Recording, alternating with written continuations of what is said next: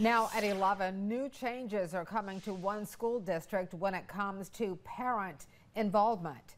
WECT's Emma Dollenmayer was at the Columbus County School Board meeting tonight, where school board members just reviewed, revised, and approved two policies involving parent involvement. Emma, they say these policies are intended to improve communications between teachers and parents. Yeah, Fran, the new policies come following the new Parents' Bill of Rights law passed by the General Assembly. It essentially requires schools such as Columbus County to put parents' rights in writing, and there are some notable changes. For Columbus County schools, the biggest change as a result of the Parents' Bill of Rights law is how a child is identified. Now, if a child would like to be called something other than the name on their birth certificate, it must be approved by a parent. The same goes for pronouns. This policy raised concerns from one board member who asked what would happen if a kid requested to be called a name that was disruptive to the class and the parent approved.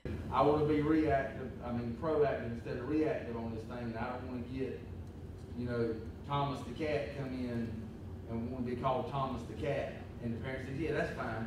Well, I think Superintendent Dr. Deanne Meadows said they would cross that bridge if necessary, but for now, it's policy.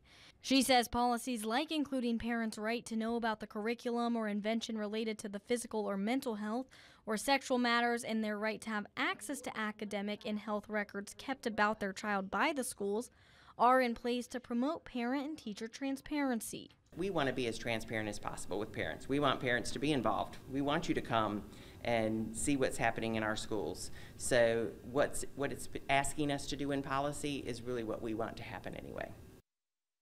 Other policies now formally in writing include prohibiting instruction on gender identity, sexual activity, or sexuality to be included in grades K through 4. But Meadows says they were not part of the curriculum for those grade levels already.